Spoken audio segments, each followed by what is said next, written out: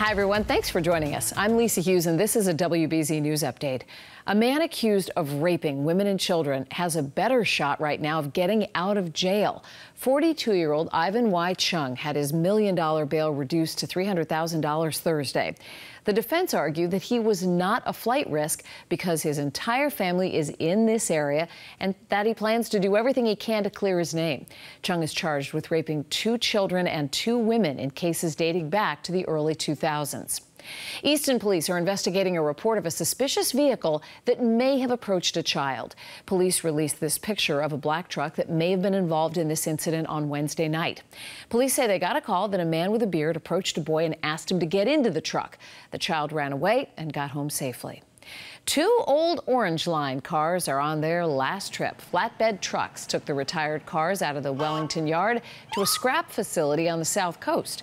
The T says the cars went into service in 1979 and 1981, but they're no longer needed now that the Orange Line has dozens of new trains.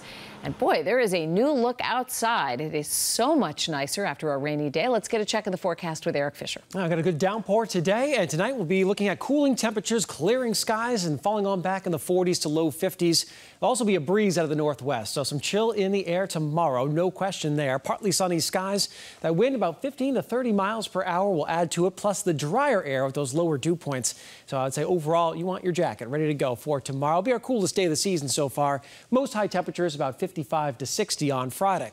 We'll also be watching Fiona as it makes its way off to the north. This will slam into the Canadian Maritime late Friday night into Saturday, a highly destructive storm there. It'll be sending surf in our direction. So we have high surf advisories out along the south coast, the Cape and the islands for 5 to 9 footers throughout Friday, and that high surf will last into Saturday as well. Looks like a beautiful Saturday. Great fall weather. Sunday, some increasing clouds. Be a chance of showers developing as we head later into the afternoon and especially toward the evening. Lisa? All right. Thanks, Eric. And thanks for being with us. This has been a WBZ News Update.